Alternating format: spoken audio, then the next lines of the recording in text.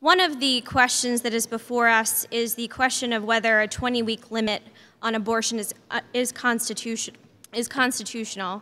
The entire chain of the United States Supreme Court cases with respect to abortion has one consistent and overriding opinion, and that is that the state has the power to restrict abortions after fetal viability.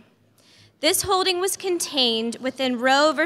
Wade in that decision in 1973 and upheld throughout the line of cases, including the challenge to our own Abortion Control Act in 1992. Again, let me repeat that.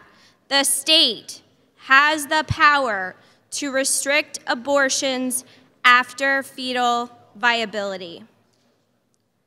Looking to other states, Nebraska has had their 20-week limit since 2010, and it has not been challenged. I would assert that this is because those in Nebraska recognize the advancements which have been made in modern fetal medicine. That is, that viability can begin in the 21st week of gestational age. Can all infants survive when born at 21 weeks? No. But that is not the guiding principle that has been provided to us by our United States Supreme Court.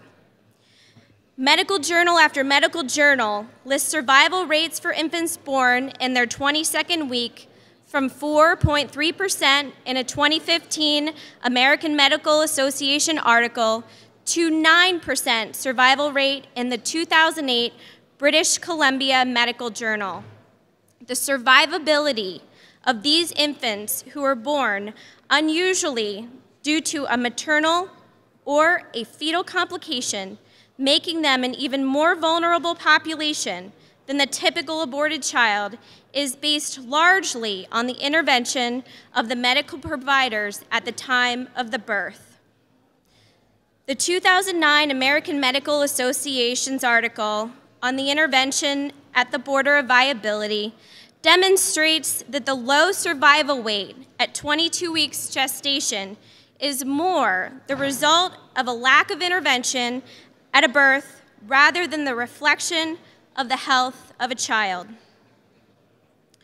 The Supreme Court approved a ban on abortion at 24 weeks with a medical emergency exception in 1992 in Planned Parenthood versus Casey.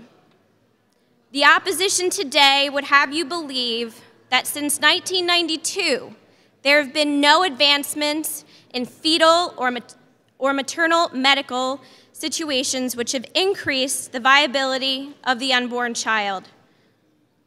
Today, we simply look to update our laws to reflect modern medical technology, which has improved the viability of the unborn child at earlier gestational ages.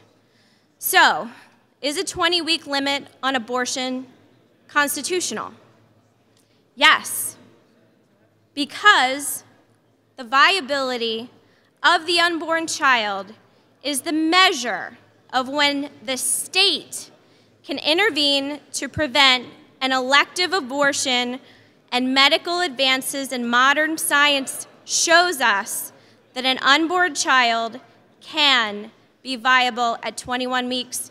Mr. Speaker, I would urge the members to realize that this bill before us today is constitutional and vote accordingly. Thank you.